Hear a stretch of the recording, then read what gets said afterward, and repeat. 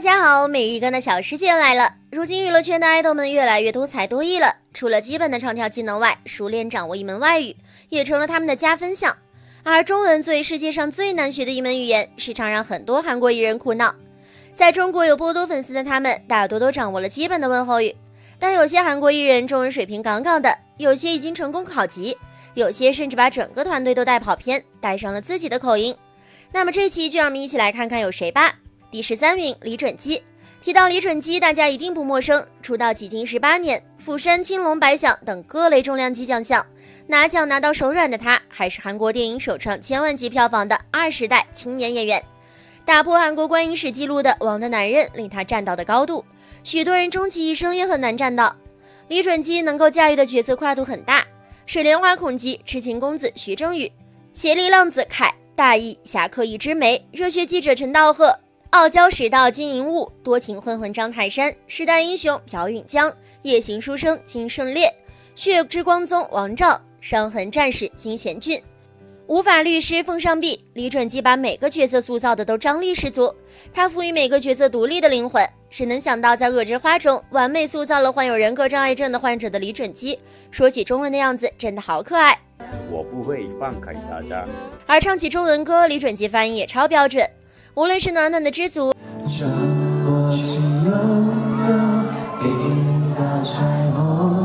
还是让人心动的告白气球。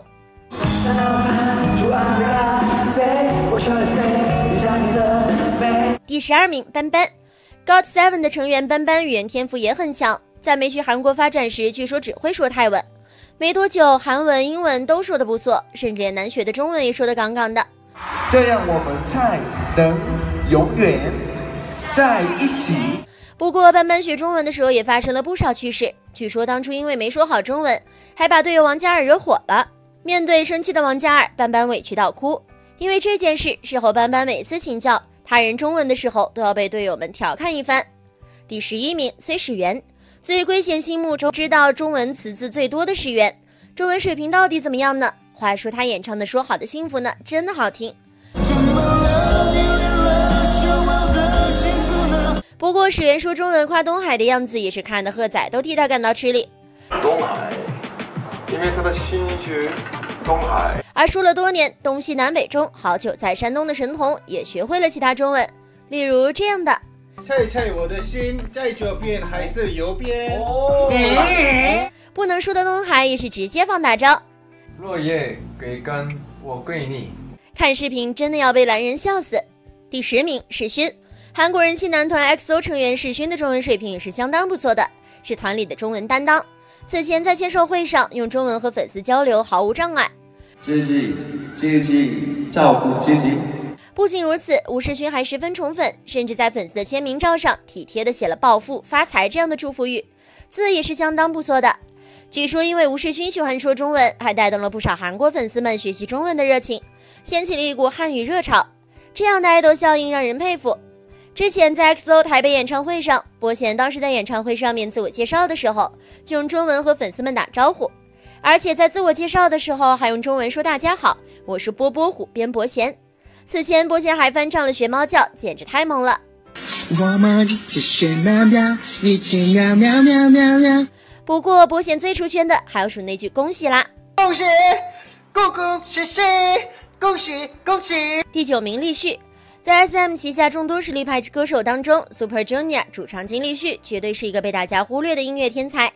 他的声音很有辨识度，嗓音独特，音域很宽，大多数的歌曲都能唱好。而在每一场现场演唱，立旭的表现都极其稳定，他的高音听着很舒服，似乎不用费力就能展现到最好。作为队内3大主唱之一，唱功1级棒，而且一直很努力，唱功也一年比一年好，很有心，对粉丝也很好。而立旭的中文发音也超级标准，由他翻唱的《七里香》应该是韩国爱豆里翻唱中文发音最标准的一版了。此外，有立旭演唱的《月亮代表我的心》，发音、音色都让人刮目相看，超有诚意。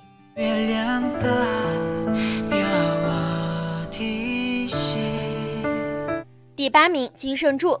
大家好，我是 Uniqlo 的大柱子圣柱。Uniqlo 这个团队相信大家都不陌生，成员金圣柱因为时常在中国参加各类活动而被大家熟知。金圣洙的中文水平在韩国艺人中也属于名列前茅的。作为一个韩国人，金圣洙随口讲出来的中文却是麻溜的。我个人意见，这个不合我胃口，饿到头掉了。你是不是傻呀？操你假的！我也可以学东北话。这样带地方口音的中文，之前他的中文发音还把整个团都带跑偏了，曾掀起一阵注释中文热潮，而唱起中文歌来也超级标准。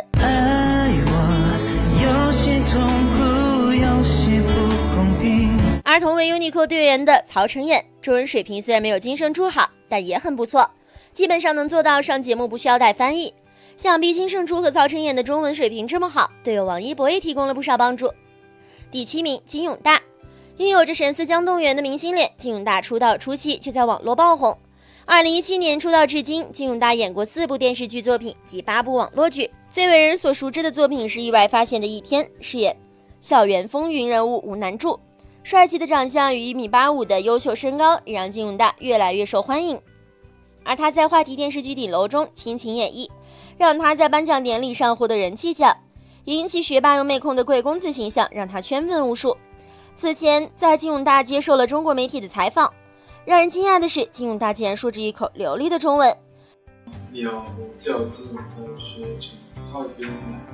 原来金永大高中是在哈尔滨读的，大学则是考上了复旦大学。虽然现在因为事业的原因在休学当中，但是绝对是一枚妥妥的学霸。不少网友都被他的中文给圈粉了，还有网友表示，他说的哈尔滨真的很哈尔滨。因为在东北上学，所以金永大的中文有一股东北大碴子味儿。揪球鞋，你们就是心里揪的人。不过话说回来，别看金永大看起来很沉稳，其实96年生，今年也不过25岁。第6名，圭贤。女士们、先生们，大家好，你们现在收看的是圭贤。我们龟龟的中文水平在韩国idol中绝对名列前茅，不仅擅长唱各种中文歌曲，日常交流也不在话下，绕口令、古诗词也都有设计。40，众里寻他千百度，蓦然回首，那人却在灯火阑珊处。在某期《新西游记》中还抢了翻译的话，呼唤时司机直接喊师傅，师傅，完全像是本地人啊！不仅如此，在某次活动中，因为一时想不出英文单词而下意识用中文表达，脱口就是中文。由此可见，圭贤的中文水平之好，都超过了英文水平。因为中文太好，有时甚至会说出这样的话。宝贝们，你们不要闭嘴，要等我。除此之外，圭贤唱起中文歌来也超好听。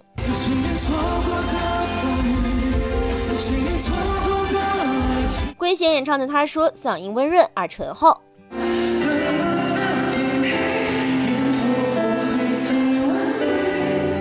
第5名，裴秀彬。2001年凭交换温柔出道后，裴秀彬便开始了在中国的活动。因精湛的演技，裴秀彬获得了导演王家卫的青睐。随后，裴秀彬便在王家卫的推荐下前往了北京电影学院进修。2002期的学生裴秀彬还和刘亦菲、罗晋、江一燕、朱亚文等演员是同学。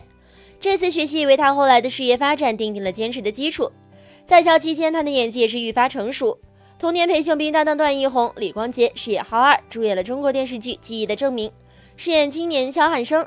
因为是战争剧，裴秀彬有长达半年的时间，几乎每天只能睡2到3个小时，连续高强度工作，再加上文化上的差异，吃了不少苦。但是对此他却从未有过一句抱怨。同时，他在剧中的所有台词都用中文搞定。不，这太危险了，你不要回来了。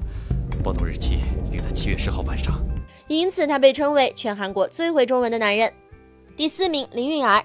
在中韩人气都超高的允儿，不仅人美歌甜，还很有语言天赋。早在之前的活动中，因为能用流利的中文和粉丝们对话，就被赞中文水平10级。是我在做民宿的时候亲身经历的感受。没想到现在居然还过了中文等级考试，再次证明了自己的中文水平。之前允儿还在社交平台上晒出自己汉语水平考试成绩单，看到他顺利通过考试，粉丝们开心地表示以后可以和姐姐用中文交流了。而且林允儿表示，去年才开始挑战学中文，只用了1年的时间就通过考试。林允儿一定是下了很多功夫。爱上你的时候还不懂感情。第3名，金高银。在韩国艺人中，说到中文非常好的艺人，金高银必须是第一个。金高银从小就跟着父亲母亲在中国生活，在北京生活了10年。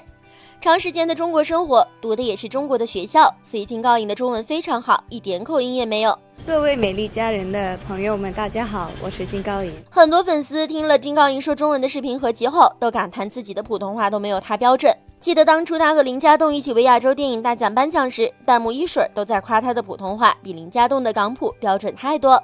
最佳的视觉效果呢，应该分2种。对，第一种，是你看不见的。第2名邱瓷炫。说到中文水平好的韩国艺人，怎么能忘记邱瓷炫呢？现在邱瓷炫嫁给了于晓光，成为了一名中国媳妇儿，中文水平更是突飞猛进。什么都别说了，这是看法啊！甚至连丈夫于晓光都在节目中表示，老婆的中文水平太好了，有时候自己都忘记邱瓷炫是外国人了。邱瓷炫中文水平这么好，不仅是因为他下了不少功夫，更多的是他对中国文化的热爱吧。在韩国综艺中，邱瓷炫也时常说中文。你明天走。你走之前，我跟你有个事。这样的邱瓷炫怎么能不让中国观众喜欢呢？第1名吴赫。吴赫很小的时候就在北京待过，所以他能说一口流利的中文。然后非常开心，所以希望再次见面。从他身上的纹身就可以看出，熊猫、八卦、左胸下的中国地图等，都反映了他对中国的喜爱。自由生活在北京，直至大学才回到韩国的吴赫，呈现出来的音乐作品也一直没有韩国一贯潮流、节奏强的曲风。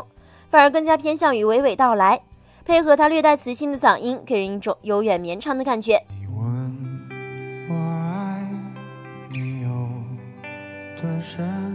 这样看起来真的和外在产生了巨大的反差。作为乐队 Hyukoh 的主唱兼吉他手，吴赫和乐队其他3名成员都是93年的。要问他为什么这么火，因为吴赫在韩国的综艺节目《无限挑战》中，凭着自己让大家惊艳的嗓音，从一个地下乐队的主唱一下成为大家都喜爱的歌手。而他翻唱的中文歌曲《甜蜜蜜》，发音标准且不失自己的味道。